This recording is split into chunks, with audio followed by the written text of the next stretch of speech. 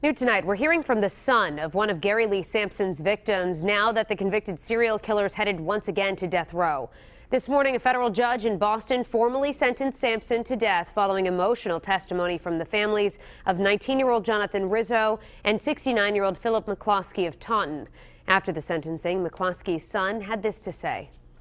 Honestly, I think that he's just a waste of space, waste of breath, and until he's put to death, he can rot in hell. Sampson's sentence will be automatically appealed, a process that could take years.